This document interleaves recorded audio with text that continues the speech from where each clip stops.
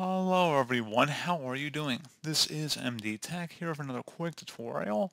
In today's tutorial, I'm going to show you guys how to hopefully resolve if your Skype, SMS, or email verification code is not being received when you request it.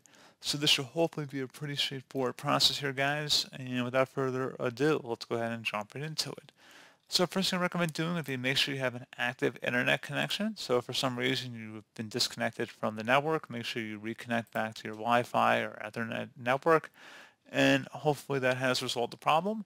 You can also check Skype's server status as well, which I will have a link in the description of my video here, guys, so you can check the server status and make sure everything is working properly.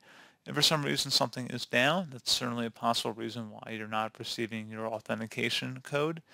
So again, just something else to take a look at there.